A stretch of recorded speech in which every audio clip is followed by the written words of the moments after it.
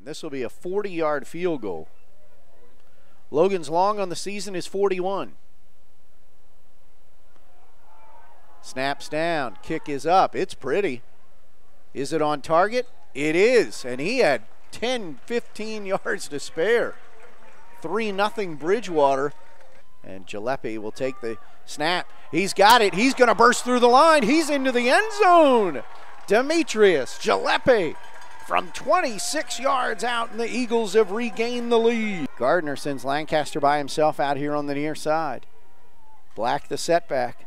Rolling out, back to pass. Gardner in some trouble, throws off his back foot, and it's going to be intercepted in the end zone by the Eagles. Play action. Rolling out is Gardner. Throws, has a man all by himself. Touchdown.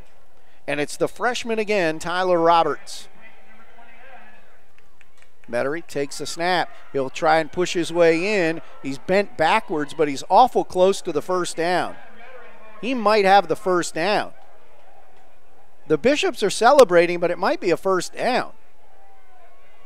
It is. If that's where they place the ball, it's a first down. So the Bishops were celebrating for absolutely no reason.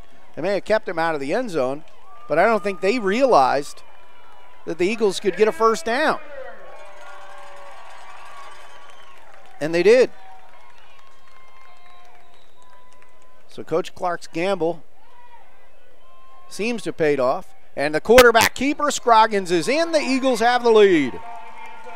There's no question that wasn't one of the prettiest things we've coached this year, but I do think this, down the stretch here, I'm coaching a pretty good football team. You know, good football teams kind of find a way to win. And I do think this, you know, defensively, yeah, there's an explosion play. We have a snafu in the kicking game that allow them to compete. But the bottom line is, I think we got stops when we needed it. You know, we had the drive, a punt return, a good drive by our offense, and you know, to have the confidence to say, hey, it's 4th and 1.5, and it's a tie game, and I'm not kicking a field goal from the 2. You know, that tells you something about how I feel about the people I'm coaching. Can't say enough about Brandon Metairie. I hate to talk about individuals because I know I'm going to leave somebody out, but you know, him down the stretch, that Wildcat offense is nobody's found a way to stop it. They know what's coming, and it just doesn't matter. And I do think, you know, what our seniors have done for this program is very significant.